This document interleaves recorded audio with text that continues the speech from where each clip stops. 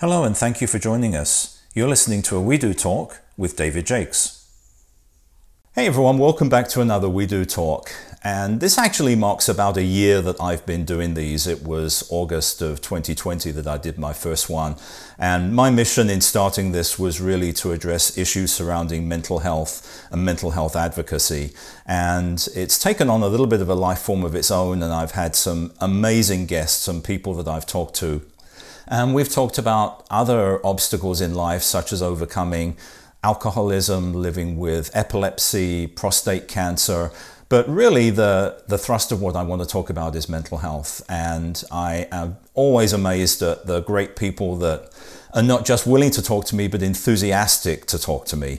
And the word that comes to mind when I talk about all of these great people is magical. It's a magical experience. So I have another amazing guest with me today, and appropriately, when I use the word magic, he is a professional magician. So joining us from the fine city of Liverpool in England, we have David Burgess. So David, a very good afternoon to you. Welcome to WeDo. Thanks so much for being here. Thanks very much for having me. I appreciate your time and inviting me onto this lovely platform where hopefully we can have a deep dive conversation and help some people. Absolutely. And so as way of introduction, David, you are a professional magician. I've never met anybody that makes a living out of magic. It's always something that I've never really known very much about. So I'd love to hear more about that. But you also had a career in sales earlier on. And in addition to that, you are a mental health advocate like me. You are qualified in neurolinguistic programming, a hypnosis practitioner, a coaching expert, and a mental health first aider. And one of the things I read in one of your profiles was, you say about yourself, my mission is to bring the magic back into people's lives, giving them the tools to gain confidence in their abilities. So absolutely great mission. Would love to talk about all of this stuff. So first off, you're a magician. You make a living out of magic. How did that all happen? I assume you don't just wake up one day and say, yeah, I want to be a magician, that something has to happen to trigger it. So what was the beginning of your life as a magician? I started off by getting a Paul Daniels set when I was about 6 and then picked up magic from then and just kept on practicing and practicing. Didn't really do anything with it as a career until about 4 years ago. So I would imagine that if you've been doing this and making a living out of it for 4 years, this thing called COVID happened about a year and a half ago.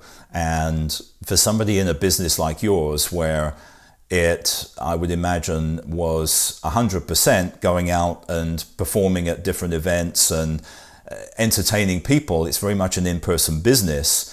How did COVID change your life? And did you suddenly find yourself imploding with no work? The way I work is I take a 50% deposit, and then I take the balance 1 week before the date of the actual event. So as you can imagine, I was expecting quite a lot of balances to be paid in 2020, and then literally overnight there was people not necessarily cancelling but moving their dates to obviously 2021 and 2022, and some unfortunately had to cancel their weddings. You know, COVID's affected the entire world, and in particular, the entertainment industry is being affected the most, and because obviously all venues are being closed, and then they've been reopened, but they've been reopened with limited numbers due to social distancing. So yeah, it was a struggle. I'm not going to lie. And then, you know, I tried my hand at the Zoom presentations, which is great again, because, you know, that was a way of keeping the money coming in.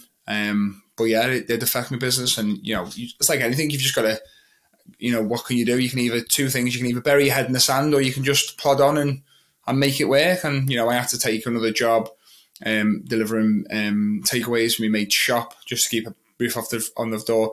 I'm not at the stage yet where, and I don't think I'm going to be, because obviously the world's opened up, but you know, I was contemplating on taking another part-time job just to tide me over until obviously everything gets back to normal. Because, you know, you've got to do what you've got to do to keep a roof over your head, because I've got two beautiful kids, 4 and 2, and my wife that I've got to, keep and maintain the house. So, yeah. Aren't you doing a teaching course in magic as well? Isn't that something you started doing recently? COVID has been a blessing in disguise, shall we say, because I've been talking about setting up a magic school, teaching online for a number of years, and it's all been talk, and then I've talked myself out of it. I've got into my own head, and blah, blah, blah, blah. And then I'm in the process of actually finalising some things where it's going to be all online. So it's for most ages, but I'm aiming it particularly for children, because it's just basically a way to have fun and engage, and they can engage with their friends, their school friends, they can have a social thing, but also it teaches confidence and a life skill. So it's having fun and giving them that inner confidence to be able to go and approach any situation with the knowledge of having the skill set of magic. But there's a lot more levels to just magic and just turn up doing a trick, because you have to basically know how to approach people, and then it gains that confidence, but in a fun way. So yeah, so it's almost ready, but not quite yet. So keep posting that. What I'll do is I'll share my details at the end of this, if that's okay, and where people can keep following me, and then keep an eye out of when I actually launch it officially.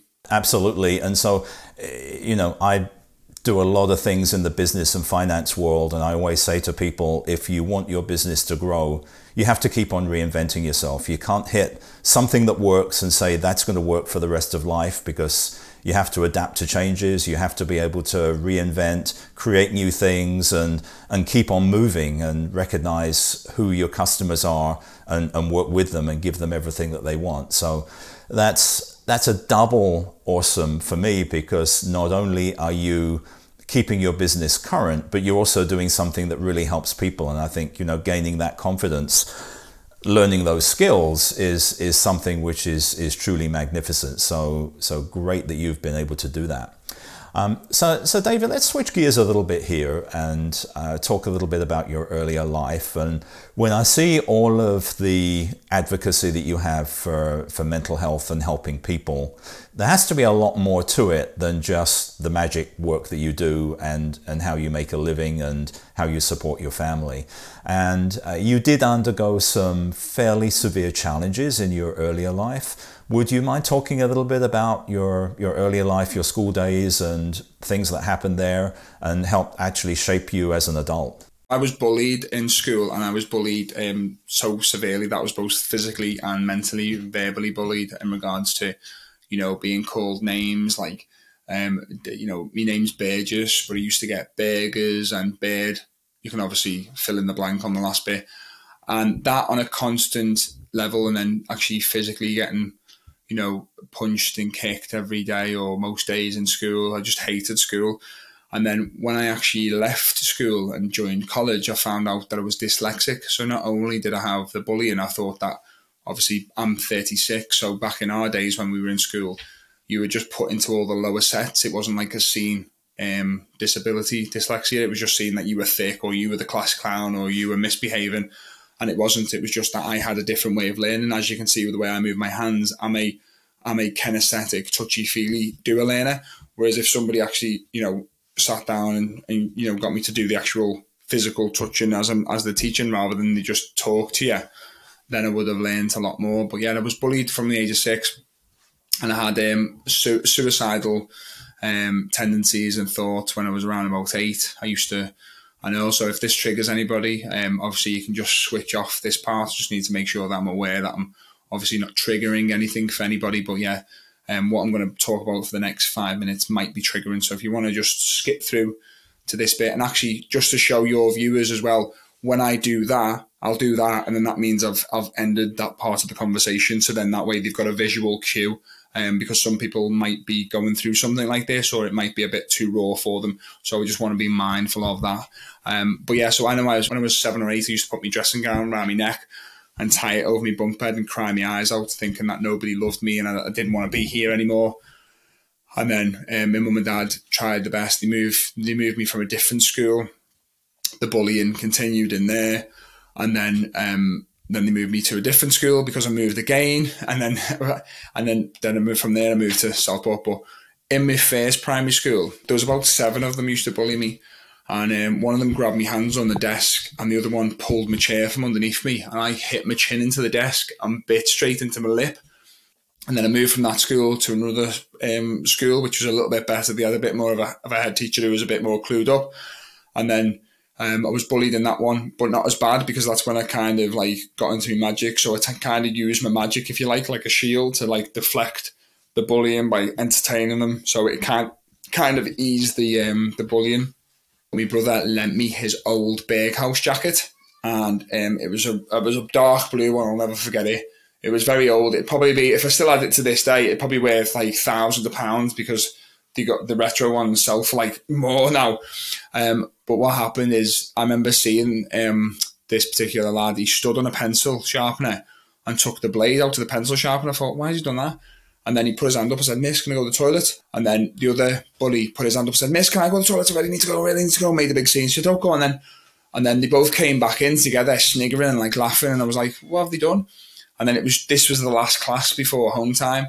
And then I went to put my jacket on, and it had slash marks in my brother's jacket where they just slashed and just defaced his jacket for no reason whatsoever.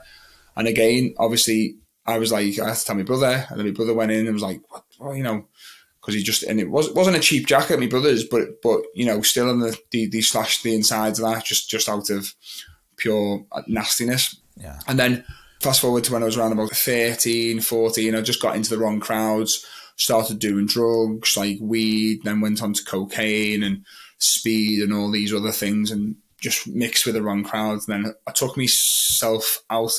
Like, I looked at myself and thought, what am I doing here? I thought, I'm in the wrong place here. And I was fortunate to have that built-in moral compass and like mind. Although I was always having a fun time, I thought, this isn't right. You're not here for this reason. And then I was going out with a girl at the time, and she danced prerogatively with one of my mates in front of me, started to like grind with him in front of me when I was drinking in the club. Underage, as we all have been. Well, don't do that, kids, but we've all been there. So, and I was about 17, 16 at the time. And I said, "Don't do that." So she done it again.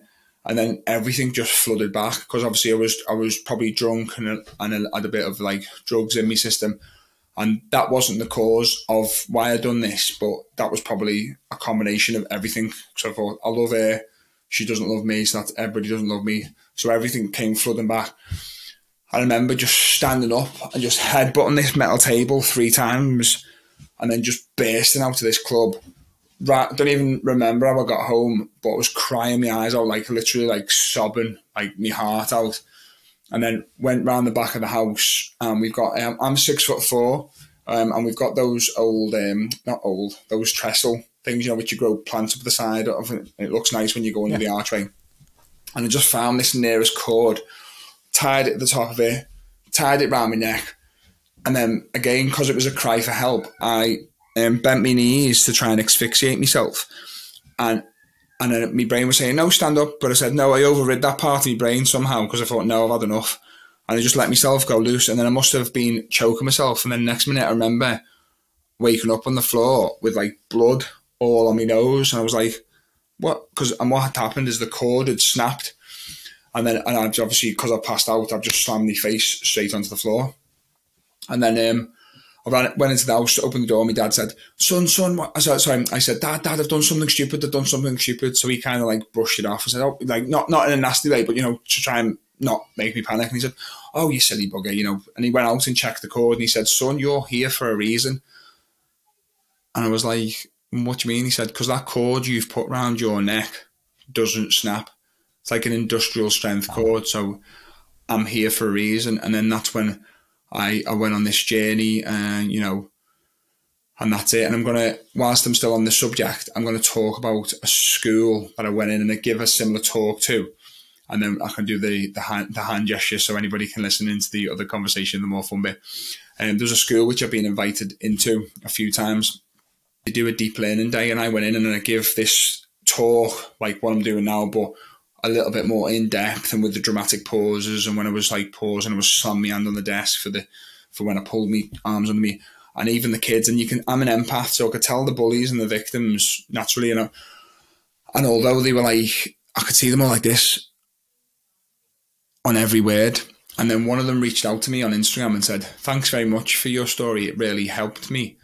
And I said, "Oh, right." And he said, I said, "Why?" He said, "I was getting bullied." And I said, "What happened?" He said, "I decided to stand up to me bullies after your talk." And I said, said, oh, what did you say to them? And they said, why are they making his life even more insignificant than he does himself? And I said, oh, and what happened? And they said, oh, they stopped bullying me. And I was like, oh, great, fantastic. And he said, I want to say thank you. And I said, oh, you just have? And he said, no, because I was actually contemplating on taking my own life. And this is a 14-year-old lad. So I was like, right, okay, that's probably why I've been put on the planet, to share my message, to help people to understand, you know, in particular young men and old men and any man, because we do have that pressure that we put on ourselves, not society really, because society's moved on a lot. It's just the old stiff upper lip, you know, men don't cry, boys don't cry, you've got to be the man in the house and all that. And we can't show our vulnerable side, or because it's treated as a weakness. And if we say that to our friends, they might laugh. Or if you're in that, like a building situation, they might laugh. And then that's when I decided to do the mental health course, which we'll come on to. So I'm going to do this gesture now. So that's everything done, finished now of that conversation. Yeah. Wow. Thank you, David. Thank you for sharing that. That is a pretty amazing story. There are so many other stories around like that. And that's one of the reasons why I started doing this and started being an advocate myself, because I do believe that we all have stories to tell. Many of us who've been through a lot of different things. I had a lot of unhappy times as a child myself. I had suicidal thoughts. I didn't really act on them, but the thoughts were there, that's for sure.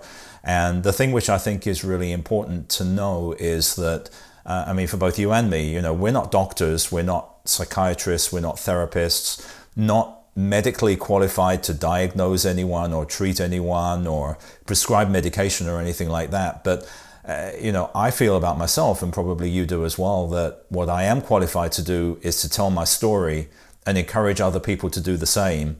And the more stories that are told, the more the stigma goes away.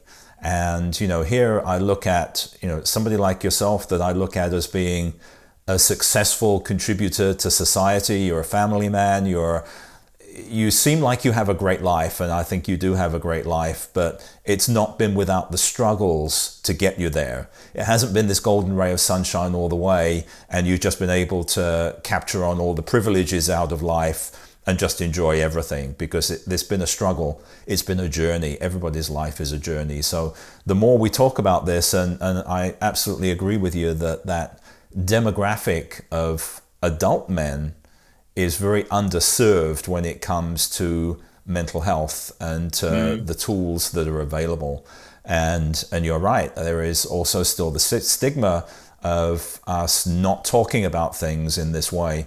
One little thing I'll share is that about a month ago, I was on a backpacking trip with some friends, mostly guys my own age. And one of them asked me about this channel of podcasts I do, and I was talking about it. And people started sharing their experiences. And a great thing happened. One of the guys had his son with him, who was about 20, 21 years old, who just sat down and listened. And he said a very poignant thing at the end. And he said, it was just a one-liner. He said, I didn't know that people outside of my generation talk about mental health. And that's great on two levels. It's one, that the younger generation is talking about these things and they're doing it in an uninhibited way. And secondly, there's some acknowledgement that people of an older generation are doing it as well. So the more people share, the more people talk about without shame, without guilt, and just say, this is a part of me, this is what happened, and this is what I did to overcome it. So much kudos to you, and thanks again so much for sharing that. Oh no, you're welcome. And as I say, that's why I've done an NLP, which stands for neurolinguistic programming, timeline therapy and hypnosis practitioners course. Basically for myself, but then I started to look into using that to help others, and I'm doing my master prac in that in November. So so then I'll be a master prac in NLP, timeline therapy and hypnosis, because those tools helped me, and I want to be able to help them by coaching other people as well. So I'm looking into doing more of the coaching side of things as well, or coaching / mentoring, you know, people who are going through, a tough time, to basically just say, you know what, these are the tools I use. And many times it just really needs that validation that if you're going through something, it's not because you're a bad person. It's not because you're weak. It's not because you're stupid. It's many different reasons. You can't say there's a specific reason for anything. It's usually, as you say, when you were a kid, it was a number of different things. And the thing that, kind of surprises me is that as an adult, you seem such a outgoing, happy, friendly, warm individual. I would imagine, if I was 10, 11, 12-year-old at school, you'd be a great guy to have as a best friend. So, why did people pick on you? I mean, you may not have an answer for that, but, why did that happen? Well, it's like anything. By the way, I'm just looking through because there's a story on for people which I see my bullies and I thank them. And I thank, I'm grateful for the fact that we go through these struggles, because if we didn't have these struggles, we wouldn't be the people that we are today. We certainly wouldn't be able to, voice our stories to basically help others who might be at the pinnacle point, like I alluded to earlier with that boy who was like, thanks, because if I hadn't heard that, he might, have done something which I've done, which is stupid, but because I shared that with him and he's got that power to stand up to his bullies, I think, you know what, if he can do it, I can do it. He's successful, right? I'm going to stand up to them.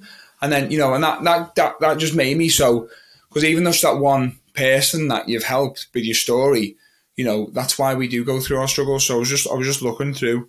I'm going to find it in a moment whilst I'm multitasking. But yeah, to answer the question, I found out that one of my bullies was from a single home parent, and he just lost his mum.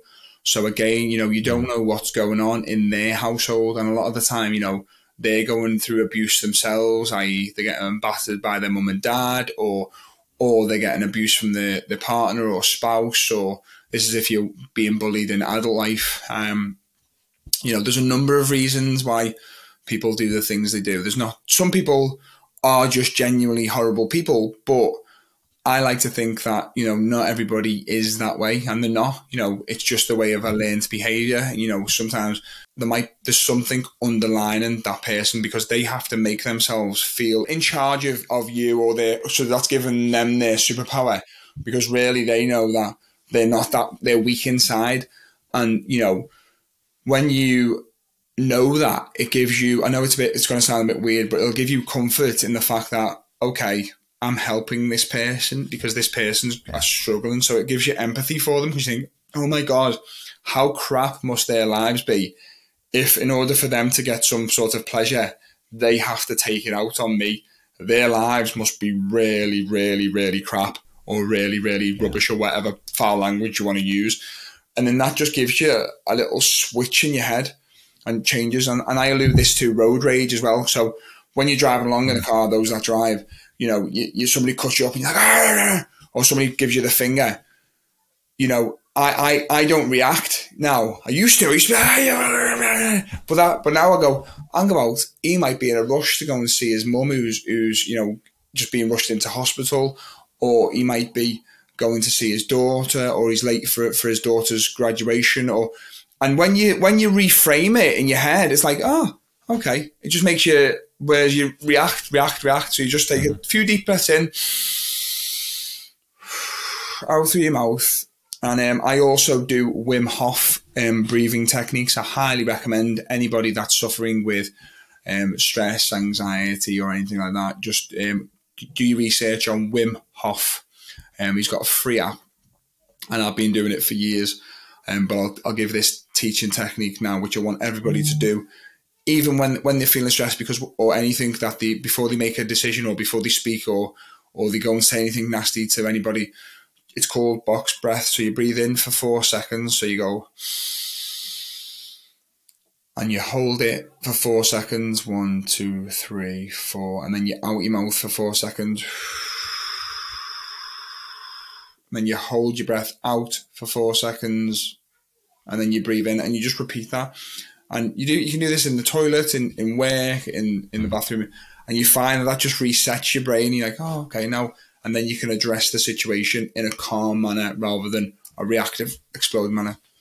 Yeah, those techniques are really important, and they're very easy. You just have to think about them. And what I find, I became conscious at work many years ago. I found when I got stressed that I was breathing in a very shallow way. and not hydrating, not drinking water and stuff like that. If I was having a stressful day at work, that's what would happen, and that only makes it worse. And just taking that little bit of time, even head to the bathroom, do whatever you do, just take a little break away from people and just do those kind of self-help exercises. They're very easy, and they can mean a lot. They can really be very beneficial. Okay, so David, here we are. Thanks again for talking about your journey. My feeling is always that by hearing one of these stories, if it helps just one person, it's done some good. I can only imagine that hearing this, so many people would resonate with it, would understand it, would relate to it, and realize that I don't have to be in this dark place. I don't have to be in this bad place. So what would be your advice to, say, a young person that might be bullied at school, or a young adult that is having negative thoughts and even having thoughts of self-harm, or an adult that is just feeling in a bad place? What would be the first piece of advice you'd give somebody to go and get help, or to do something to help themselves? Well, there's loads of helplines out there now for, and wherever you're watching this, whether this be from you're abroad and in America or wherever you are in the country, there will be helplines. And also, if you just do a quick Google search. Don't Google what you're going through. Google like help in that certain area. You've got loads of things, like you've got the Samaritans, which are in the UK. There's apps as well, like there's the mindfulness app, which is a great app, and there's loads of other apps there which helps with things. But just speak to somebody as well who you feel that you can trust, but tell them that it's a trust thing. And if you're a young person and you can speak to your parents, don't worry, your parents aren't going to judge you. And or before you actually lay down the line, because I've been fortunate the fact that my mum and dad have brought me up to be able to know that I'm loved and that I won't be judged if I come to them with anything. So if you are the type of young person who you feel like, my mum and dad might judge me, they might do, but before you share that, because obviously I don't know your circumstances, but before you share what you're about to share, just lay down the rules of the land. So basically say, Mum, Dad, I'm going to share something with you now, which is really serious, and it's really affecting me. So I need you not to please dismiss this, and to don't blow your top off. I haven't done anything bad or anything like that. And then if they agree to that, you turn off the telly, you tell them to turn off the phones. So then that way they will then be, okay, this must be serious. I need to listen to this. And then address it with them and just open up to your parents. That's if it's a safe environment too, or a really good friend. And when I say friend or family member, somebody who isn't going to go back into your school and start telling everybody, or if it is a family friend, again, somebody, if you don't want them to say it to your parents, because you've got to remember that if you're sharing that with somebody, their initial thing is they want to tell your parents, but you can do it together in a roundabout way. Because I found that, my parents were quite, good with me in that sense, because I knew that I could tell my mum and dad anything, and I always did. And some of the stuff they might not want to hear, like the drugs and stuff like that. However, I knew that I wasn't being judged for my shares.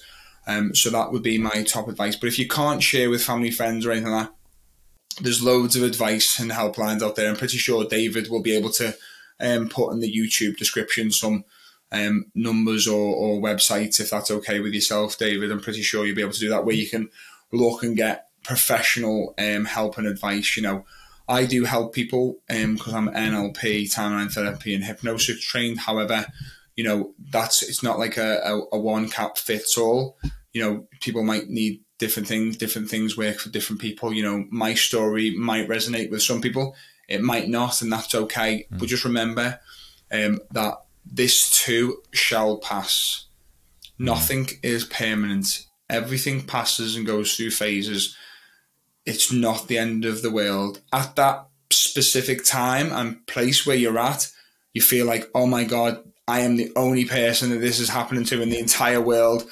What am I going to do? There's nobody in the entire world who's going through exactly what I'm going through. And trust me, there's a lot more people than you think who are going through exactly the same scenario, i.e. they're getting abused, they're getting battered by the mum and dad, they're getting battered by a family friend, they're getting bullied in the workplace, they're getting verbally discriminated again. There's literally, because when I've shared my story on Clubhouse in particular, I've had about, must be hundreds of DMs saying, oh my God, your story resonated with me. I've been exactly where you've been. So trust me, you're not the only person out there. And, there's support for you. Don't think that there isn't, because there is. And always remember that somebody out there loves you. And if you feel that they don't, I'm just letting you know now, I love you. So you can't go anywhere, because I love you. Because that's the way of sometimes we just think nobody loves us or nobody cares. I genuinely care about you. And you're probably thinking, well, how can he? Because he doesn't even know me. I don't need to know you, because I know that you are a beautiful soul and you are here to do amazing things. And remember that. And I think it's worth mentioning that you and I actually met in the Clubhouse room, and I heard your story, and that's when I reached out to you and how we connected. So that can be very powerful. And I think that is amazing advice, David. Thank you so much. And one thing I'd add to that is, if you are the person that somebody is sharing their problem with because they trust you, it's a family member, it's a good friend or whatever, best situation, if you're doing it in person, if you have, one of your kids, a sibling, even a parent, whoever it is, or a good friend, if you're in the same room and somebody shares something traumatic and they need your help, to me, the best thing you can do, go give them a big hug, because they need that mental help, but also that physical reassurance of just put your arms around them, hold them tight, no matter who they are, and say, I care. That physical contact and that feeling of physical connection with the mental connection goes a long, long way. It really helps. Now, unfortunately, if you're talking, you feel safe. It's a place of safety, exactly. And if you're talking like we are across the Atlantic and thousands of miles away, you can't do it. But it's very powerful. Yeah, and I just want to add on to what you just said then, Dave, as well, with the mental health thing. If this goes for anybody who thinks, and this is for teachers who might be watching this, or your work colleagues or parents, and there'll just be something just slightly, and if you can't put your finger on it, or you just get this gut feeling, we'll do a scenario, David. So, hi, David, how are you? I'm fine, thanks. No, how are you really? And that's the key. So you just say, are you okay? And then, because the automatic response is, oh, I'm fine, or yeah, I'm good. And then you say, no, how are you really? And you look them dead in the eye, you be completely silent, and you wait for them to speak. And 99.9 out of 10, they will then open up to you and they will say, well, actually, I'm going through this or this. And then you unjudgmentally listen. You don't say another word. You don't try and interject your feelings or your opinions. You don't do what's called face leakage, which is like if they tell you something really bad, you go, like that, or you just basically unapologetically listen to what they're actually saying, and then you say, okay, and how are we going to get through this together? And then you help them. So then that way they know that they've got someone in their corner who's going to help them get through this. And that would be my top tip. So ask twice. Yeah. Don't just ask the once. Yeah. Try and make sure that person is not feeling isolated and helpless, because that goes a long way. So wonderful advice. David, thank you so much for sharing your story, your thoughts, your advice to everybody. It's been a pleasure talking with you today. And if anybody wants to reach you, what's the best way of finding you? So you can follow me on my website, which is www.dbmagician.co.uk. And you can also hit me up on Instagram, which is db_magician. This is me on the front cover of Switch On to Business magazine. They wrote an article on me. There you go, on page 13, and then they said, "Oh, we need a new cover for the front of it." So I was like, "Okay, great." So then they put me on the front cover of a magazine. So all this, if I'd have gone through with what I said I was going through before, and I'd actually gone through with it, none of this would have been possible. Would you like to see a magic trick, David, before we wrap up? I'd love to, sure. This is my close-up mat, so I'm just going to put that there. So let's do this. So usually I wouldn't be able to see this because we'd be face-to-face, but I can see it because obviously there's a camera. So David, I just want you to shout stop for me whenever you like. Shout stop. Stop. Here? This one? Yeah? Yeah. Okay, that's a free choice. 5 of diamonds. Now, there's no, and look, there's no other 5 of diamonds or anything in the pack. They are all different, so it's not like it's a rigged deck or anything.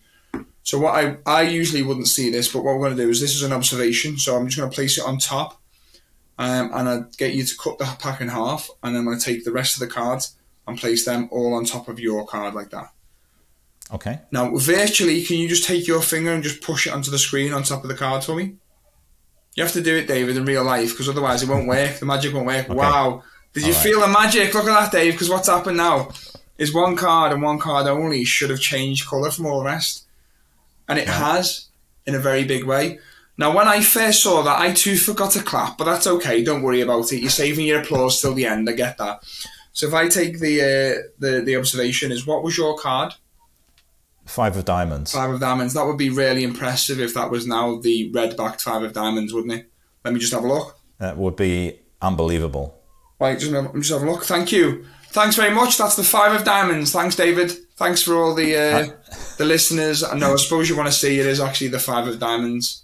Oh, yeah. I want the proof. Now, there's the 5. Now, I'm going to take the 5 and I'm going to place it right there so we can see that. That's going to stay in full view. I want you to shout stop whenever you want. Are you ready? Shout stop. Right. Stop. That's different to the 5, yes? Different to the 5 of diamonds, yes? It's 5 of clubs. Yes. So again, push your finger down in a virtual way. Boop, there we go. And then one card and one card only is going to change colour now from all the rest. One card and one card only. Oh crap. Well, it's your fault, David, because you've single-handedly ruined my career. Thank you very much. I appreciate the time. No, but can you actually see a card that's changed from all the rest anywhere, Dave? They all look pretty much the same. Yeah, apart from this one, which has been the full view, which was the 5 of diamonds, which is now changed to the 5 of clubs. And I thought I was responsible for ruining your trip I always love to tease with that one. So these are 2 elastic bands. I'll use contrasting colours because this effect looks a little bit more magical. And this is actually going to be taught on in my magic school as well. So people can sign up and learn how to do this trick. And this trick is the most simplest trick. So as you can see, it's round my finger. My thumb is there. Now, what I'm going to do is I'm just going to just stretch it out. Now, I've got the blue one. Can you see that okay there, yeah? Yeah. Yeah, so I've got the blue one on top and the pink one on the bottom. Watch, if I go like this, 1, you can probably hear the baby screaming in the background there. So you got 1, 2, 3. And that's when it links through the actual elastic band. Now, that is really linked on there. I just moved that. That's actually linked on there. That's not necessarily, that is actually genuinely linked onto the elastic band. The hardest part about this is when you do this, 1, 2, 3, and then you unlink them. And if you can imagine, I can literally hand them out to you so you can actually have a look at that. It's just 1, 2 elastic bands. Wow. And then great. I'll show you one more. This is the 4 7s. So this is a packer trick. So I'm just going to show you. So this is 1, 2, 3, 4 7s. And one of the 7s has turned itself face down, which you can see there is the 7 of spades. Now watch, I can actually take 1, 2, and then I can show you by clicking my fingers that all the 7s will now turn itself back round. I'll show you the 4 7s. Watch if I click my fingers again. 1, 2, 3 7s. There's the 7 of clubs. Click my fingers, the 7 of clubs. Now this is an observation test, David, okay? So I'm testing your observation here. So I'm going to ask you a question in a moment. So there's the 7 of spades turned over. And then this time it's the 7 of spades jumps back. And then this time it's the 7 of diamonds. Now, do you remember the colour of the backs? They were blue. No, you see, you weren't paying attention because they were all red with a big black cross along the back of them. I don't even know how you missed that black cross, David. I'm not going to lie. Now, a lot of people often turn to me and they say, David, how did you do that? David, how did you do that? I'm glad you asked, David, because otherwise that would be in a really awkward long pause. And then, well, it's actually all done with mirrors, you see. There is actually no blue backs. There is no red backs with a cross. It's all done with mirrors. Huh. And that is what I do for a living, guys. If anybody wants to reach out to you and book you, I'm sure you'd be happy to talk to them and show them some of the amazing stuff. Appreciate it, and thanks very much, mate, for having me. No, thank you. It's been a pleasure talking to you today, and thanks for everything you shared here. And thank you everybody else for watching today. I hope you enjoyed this. If you like this video and you'd like to see more, please subscribe to our channel. We upload a new video every week, and please feel free to leave your comments below. Until next time, I wish you all the magic in the world, good health, good well-being, and see you next time. We upload a Wedotalk every week, so if you enjoyed this one, please subscribe and leave your comments below.